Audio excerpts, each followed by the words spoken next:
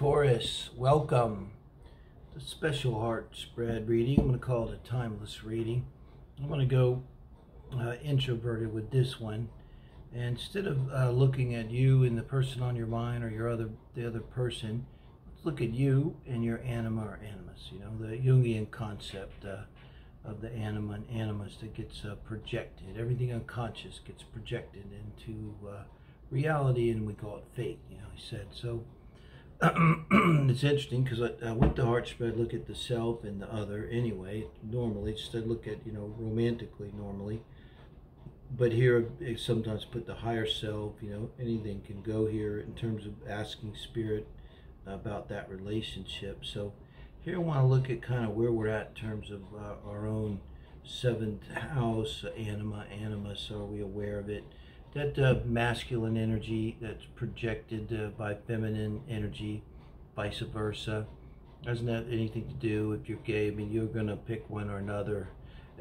It's really about whatever we perceive that we need or don't have within ourselves, I think, you know.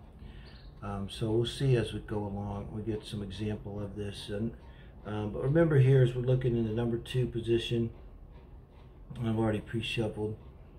We're looking at your own anima, animus projection, so this is not your other person's internal, special, timeless read for Taurus energy this week here in November. It's a big energy week. We're moving up to this big lunar eclipse, okay?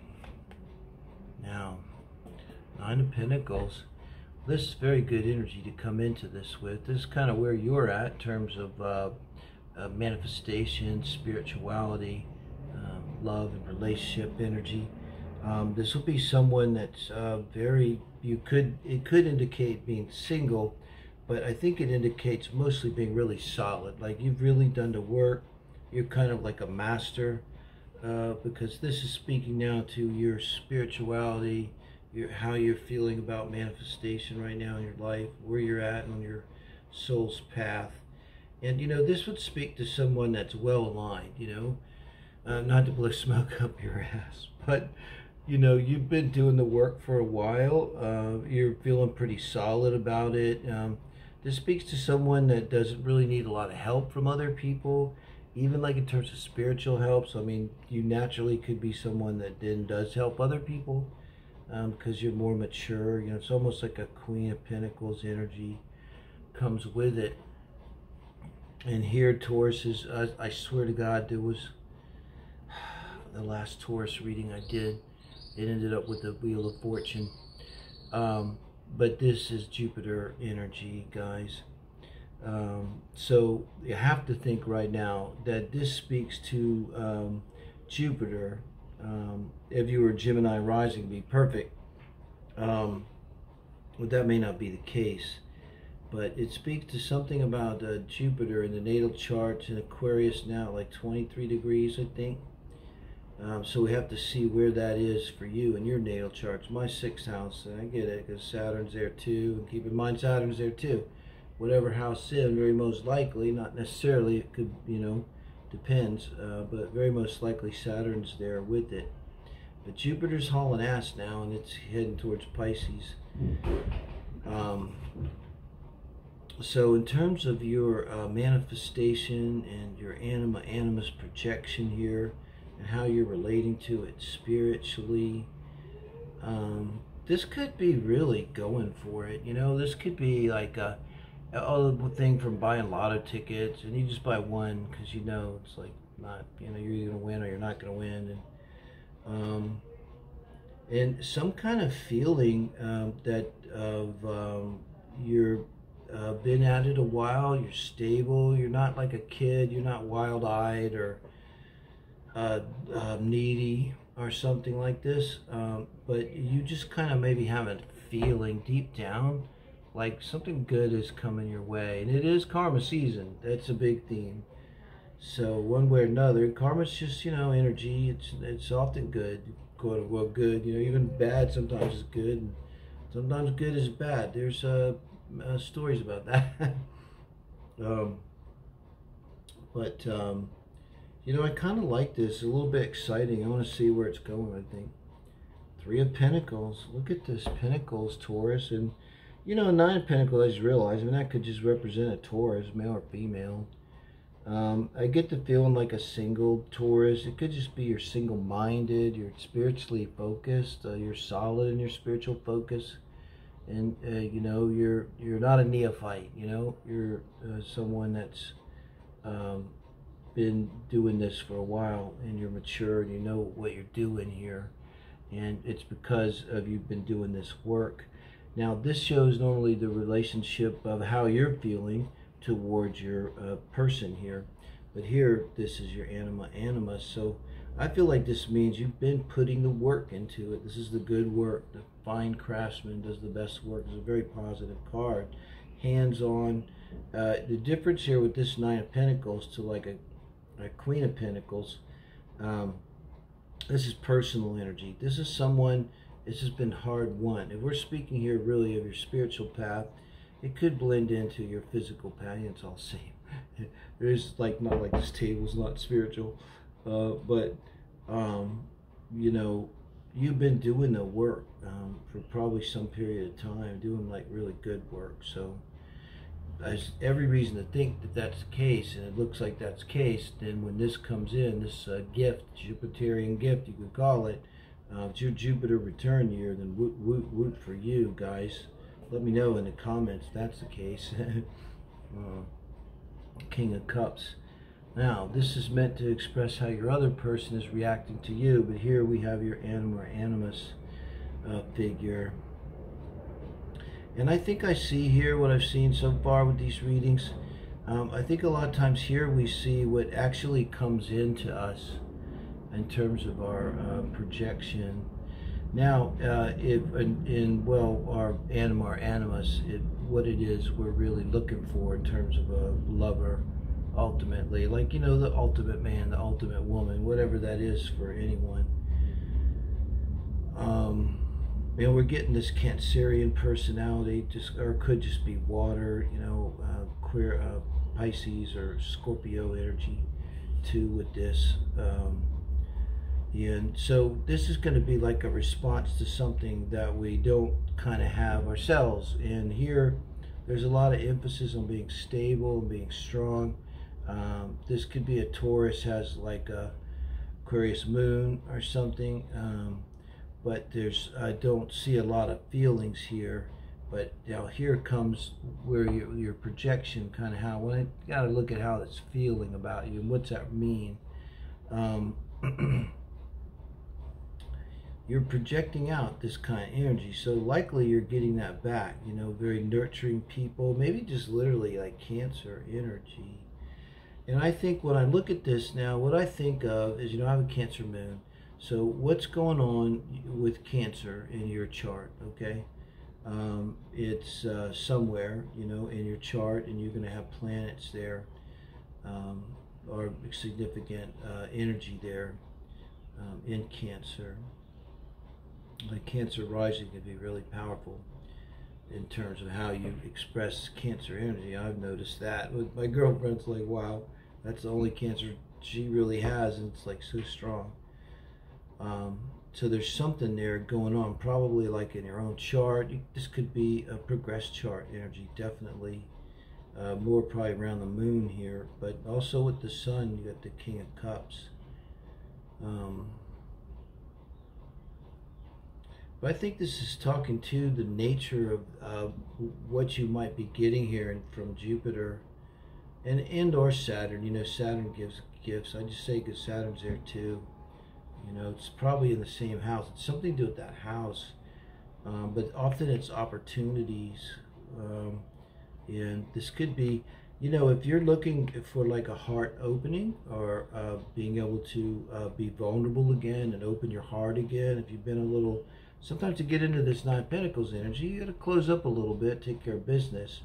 And if you're looking for that, then that could be what this is. It's responding to you, like that's here or coming. You're opening like that. Now, this is your energy, Spirit suggesting that you consider this in relation to normally your other person, but here again, your own Anima or Animus energy. So we read that differently. But again, we have water energy, emotions finally here. This is in the suggestions from Spirit now. And I got to see this below the Three of Pentacles is drop into your feelings. Drop into your feelings.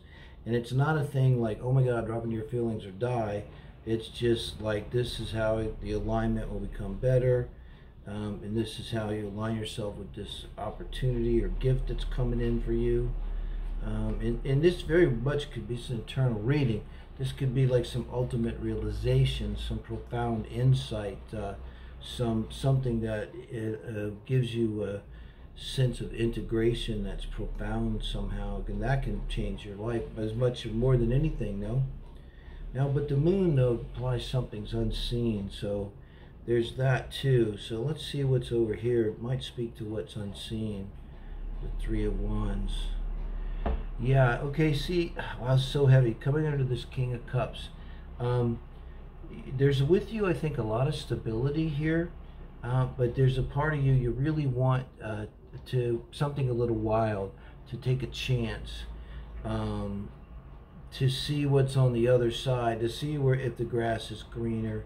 Also, just to open up and like explore, take chances, be kind of childlike.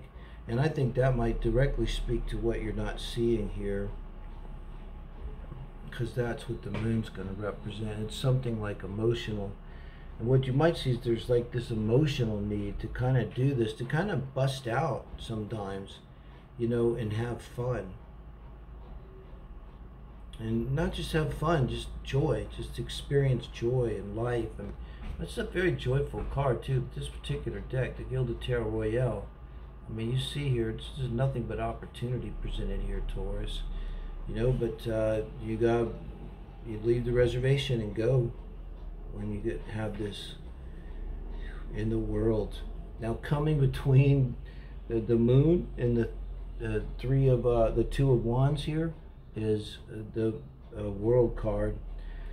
Wow. Now, this is advice from Spirit, normally for the relationship as a whole. Well, it is for your internal relationship with your own Anima, Animus projection, okay, which is a part of your own soul's path. Here we see, if we don't take control of it, experiences come into our lives to address it, whatever it is, in some way. I think it's something about opening, being more emotional, being more vulnerable. Maybe speaking to someone thinking, that doesn't make sense, I'm plenty vulnerable, but maybe not, you know. And this offer from the universe being the crux of the heart spread here, the core of the heart spread, I always take it very seriously. It's saying that this will be like a leveling up here. And maybe literally like this, maybe it's saying that you're on the verge of starting this amazing adventure. And it's going to come in with some kind of opportunity for you for adventure, guys. And I'm talking about real adventure, but it also could be of a spiritual nature too. Like how this could come in. You get an offer to come be a guest speaker at a yoga retreat in Costa Rica, and they say, well, we'll foot you the bill if you come on down. As little as that, or as big as that, as it could be. Some kind of opportunity that puts you into a place in this kind of alignment, like with your soul's purpose. And you'll probably be drawn to this, Taurus, because it'll feel right to you with this King of Cups over the Two of Wands. You'll have this strong feeling like, you know, it's for you. Remember, this is you're over here with your Three of Pentacles, and this is your own Anima or Animus getting back to you and responding emotionally. So it's like an emotional feeling. Like there's something emotional you need. Maybe it's something to do with the emotions or a retreat or something like that. Now, Seven of Wands, and this is coming over the world. So Taurus, this is going to involve you making a big change, you leveling up. This is going to shake a lot of people around you, depending on how your social structure is and how tight everything is and what's going on exactly. When you get the world, it is cool. I mean, you're really leveling up. It's incredible. But you know, they say even really good change is stressful. And this is you, as an outcome, ending up having to really assert yourself and defend your castle. So keep that in mind as you go forward. You'll be defending the castle here. And I think it'll be because you're actually doing something that puts you into a real alignment, with your soul's purpose. I think you begin to take conscious, if you're not already, control of your Anima Animus projection, and you're manifesting. And I think that basically this is going to just ruffle feathers, and you're just going to be in a position, this is not like beating anybody up. This is, you're going to be asserting yourself and asserting boundaries, asserting yourself and asserting boundaries. And could even be spiritually, even emotionally. It doesn't necessarily mean anybody's coming banging on your door. It's just, it could be with spirit. If you're a medium, and you say, I'm sorry, I'm off right now, I'm off duty. And you figure out how to create that wall, how to create that block, whatever ritual is needed for you to do that. So do me a favor, Taurus, let me know if that resonates in any way. I hope that's helpful, a little bit deeper level than just your normal heart spread read. We'll go back to next week with the normal heart spread reads again with your other person. Do give me a like, thumbs up if you appreciate it, and maybe subscribe if you haven't. Hit that bell. Thank you, guys.